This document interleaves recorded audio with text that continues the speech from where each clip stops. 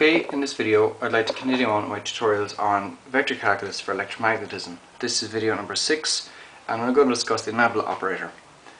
I'd like to draw your attention to my website universityphysicstutorials.com. So this will be part 1 of 2 parts on the Nabla, and part 1 is obviously going to be video 6, but part 2 it's going to be video number 11. As it stands, it's video 11. So let's start. First of all, I ask you, what is an operator?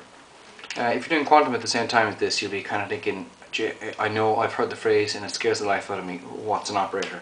Well, I'd like to calm you down by saying you know plenty of operators. You know loads of them, you use them all the time.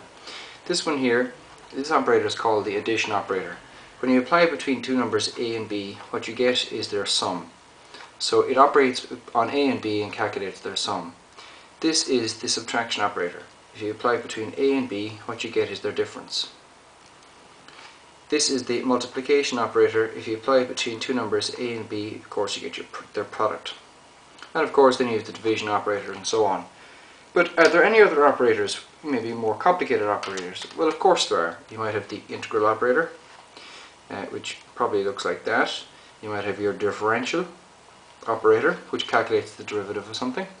What else? There are loads more. Now the point is this, one of the points is this, that an operator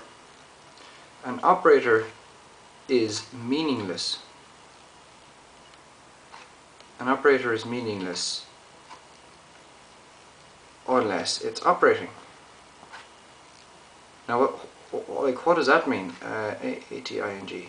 Well, think about it. If I just wrote down my addition operator, well then, if you saw that on a piece of paper, you'd be like, that means nothing. If you saw a multiplication operator, you'd say, well, that means nothing. So it should, of course, let's just extend it to other operators. So if you see these, that means nothing. So the Nabla operator, which I'll introduce in a minute, means nothing on its own. Alright, it has to be operating before it actually means something. So that's the what is an operator part complete. Next, let's define the Nabla operator. The reason it's called the Nabla is because of the symbol. This is the symbol for the Nabla. It's kind of like an upside down delta. Now, for lots of reasons, I'm going to call it a vector. It might have some people say, well then, unless it's actually operating, it's not a vector. It doesn't become a vector until it's operating. I'm not going to make that distinction. We're talking physics here, we're not talking mathematics. So we're using it as a tool rather than trying to be very rigorous. I suppose any mathematicians watching this won't be happy to hear that statement, but that's the way I'm going to look at it for the moment.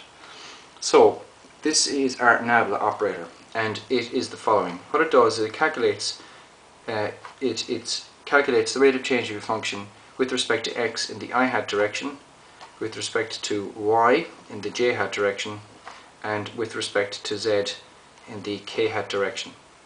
Now, I'm sure you've seen another way of writing these vector components. You can do it in this kind of bracket notation. So you might have del x, del y, and del z, where the unit vector components are just implied. Now, just in case you haven't seen it before, I hat is sometimes written as x hat, y hat is sometimes written, j hat is sometimes written as y hat, and k hat is sometimes written as z hat. Alright? But I like I, j and k, and I'm going to stick with them, to be honest. Now, what can you do with it? Well, with the addition operator, there's only one thing you can do. You can add. With the subtraction operator, there's only one thing you can do. You can subtract. But with the Nabla operator, there are actually a number of things you can do. And the reason there are is because it's a vector. I'm going to, like I said, for the moment, I'm going to call it a vector. And there are different things we can do with vectors. We can take the scalar product. We can take the scalar product, and we can take the vector product. Or let's say we can also just operate. I don't know how else I'm going to write that. So I'm saying that there are 3 things we can do. Okay, now, sorry, there's supposed to be 2. There are 3 things which we can do. Because this is a vector operator, there are 3 things we can do. With any vector, there are 3 things we can do with it. Operate simply, or multiply by it. You can multiply it by a scalar, which is the same as operating, we'll see in a minute. We can take the scalar product or take the vector product. So this, I suppose, I don't know, like if you want to think, you can think about this as multiplying, or multiplication. Now it's not. But if you want to draw the analogy between normal vector operations, you have the scalar product, the vector product, and then multiplication by some either vector or a scalar. Alright, So let's see what they look like. So the dot product, we need to think actually first of all about what these things do. Well, if you multiply a vector by a scalar, you get a vector. We know that, okay? If we take the scalar product, also known as the dot product, well, of course, you get back a scalar. But if you take the vector product, or the cross product, what you get back is a vector. And that's important. This is very important. In actual fact, you need to know that. So we're going to draw the analogy here between taking the, we'll say, I suppose, the multiplying, take the scalar and taking the vector product with our Nabla operator. So let's say we have a function f, and let's say we have, I don't know, a scalar a, and I just operate on our function a, we'll say.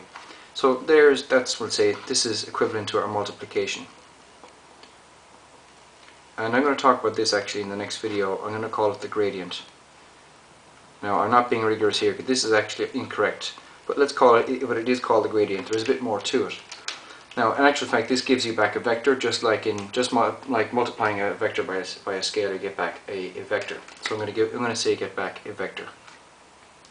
Well, you can take the dot product. So this time, let's take the dot product with a vector a. Well, then you're going to get back a scalar. So this is going to get back a vector, and we're going to call this the divergence. I'll talk about these later on, of course. And finally, we said we could take the vector product, and this is going to give us back a vector, and we call it the curl. And don't worry about why we call it the gradient, divergence, and curl, or grad div curl as it's sometimes called. But that's all I've got to say about the Nabla.